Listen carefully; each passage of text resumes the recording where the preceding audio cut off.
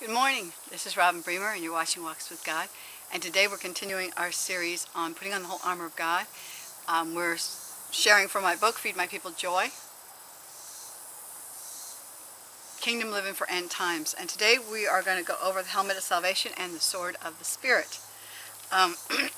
According to Romans 10:9, salvation is obtained by believing in your heart and confessing with your mouth that Jesus is your Lord and you believe He's been raised from the dead. Okay, and salvation means that you are now no longer under the god of this world, which is Satan, which we've gone over in before this. If you watch the whole armor of God, you'll understand that a little bit better. But you are now born again into the kingdom of God. God is your God, and your sins past, present, and future are forgiven. And you are saved. And you also, Romans 3 says that all have sinned. Romans 6:23 says the wages of sin is death, but the gift of God is life. Romans 10 says that everyone who calls on the name of the Lord will be saved. Saved, if you look up saved, it means, it means to save, to deliver, keep safe, protect, heal, preserve, do well, and make whole. And what it means is you now are under the kingdom of God, and you are a child of God. You are saved. And you're not going to hell when you die. You are going to go to heaven. So the helmet of salvation is about put on your head, and the reason it's on your head is because of thoughts. You do battle in your head about thoughts, about not believing you're healed, delivered, set free, and so on. The warfare is in our mind and in our thoughts. So first of all, you have to know that you're saved, and then everything else comes after that. And you're saved not by good works, not something you earned or something you did. You're saved by grace through faith in Jesus Christ. And grace is something you didn't earn. Grace is a free gift.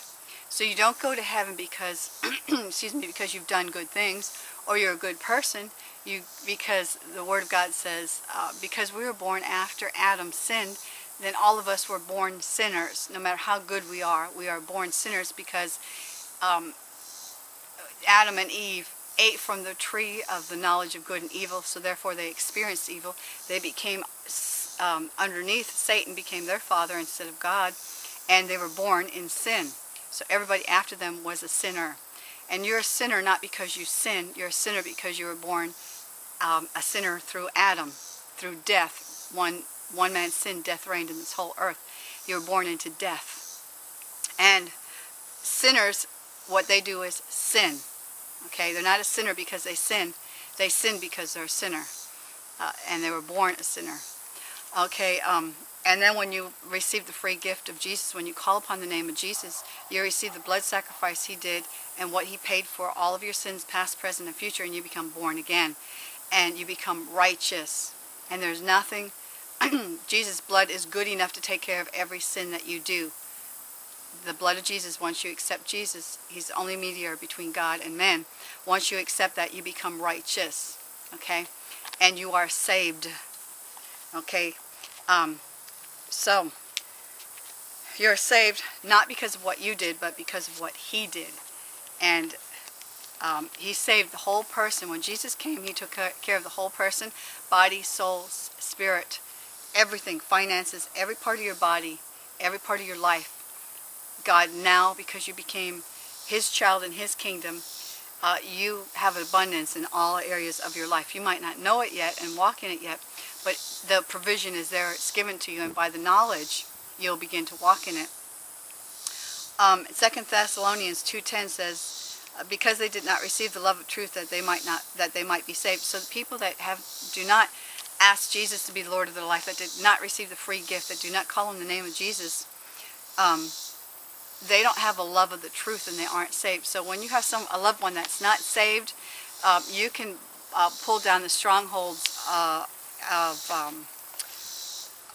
deception, religion, and tradition, and anything that's keeping them and hindering them from accepting the love of the truth. And just pray, Father, give them a love of the truth that they can be saved. Okay, and that's just touching on the helmet of salvation. There's a lot more that we can go over, but in this chapter I choose not to. Let's go on to the sword of the Spirit. The sword of the Spirit is the last piece of armor, And the sword of the Spirit is actually praying in tongues and praying the word, because actually it's the word of God, whether it's praying it in the heavenly language or saying it in English or whatever language you speak. Got bugs crawling up my legs. Okay, so right here in Ephesians 6 it says the sword of the Spirit, which is the word of God. Okay, it's not just the word of God, but it's the word of God, praying always with all prayer and supplication in the Spirit. So the word of God is the sword of the Spirit, but if you keep the sword in the belt all the time, it doesn't do you any good. You have to take the belt, you have to take the sword out of the belt and use it. In other words, the word says that Jesus will come and he will devour those with a sharp sword that comes out of his mouth. And it says the word of God is a sword, piercing and dividing the flesh and the spirit realm, the soul and the flesh. So the word of God deals with the physical world and the spiritual world. And it is spiritual. And the word of God is what changes everything, and it's your weapon. When Jesus was tempted by the devil, he used the sword of the Spirit. He says, it is written. And that's what he fought the devil with, the word, because it's a sword. Okay, but you have to speak it. Jesus didn't just think, it is written. He said it. The sword has to come out of your mouth. The sword is also praying in the Spirit, and that's in tongues. That is a language other than your own. It could be your heavenly language. If you're Chinese, it could be Indian language. Whatever comes out, depending on... Okay, stop it, bug, in Jesus' name. Whatever language that you speak in, your heavenly language is the sword of the Spirit. And sometimes when you're praying, your language changes, and it could become sounding like something else. I know sometimes I pray in the Spirit, and it sounds like I'm talking in Indian. And so that's really cool. Anyway, praying in tongues is a weapon, and I have a whole chapter on the Holy Spirit and praying in tongues in my book.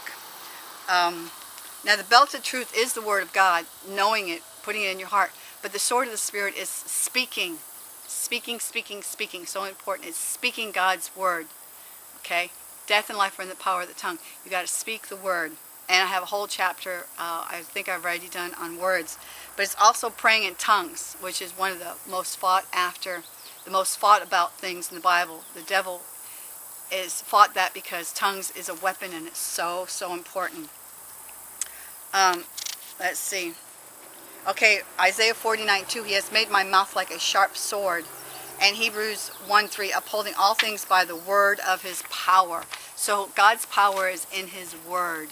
He's not a man that he should lie. Psalms 103, the angels hearken to the voice of his word. So when you speak God's word, that's what puts the angels in operation. When the word says that he blesses us with the blessing, he makes us rich and adds no sorrow to it, that sends the angels out to go and to bring riches and wealth to us. They work for us when we speak God's language. They're sent to minister to us. That's Psalms 103:20. The word of God is quick and powerful and sharper than any two-edged sword. That's Hebrews 4:20. We're created in God's image, and everything that he created everything by saying. In Genesis 1, he said blah blah blah. You know, like let there be light, and there was light. He said whatever, and then there was what he said.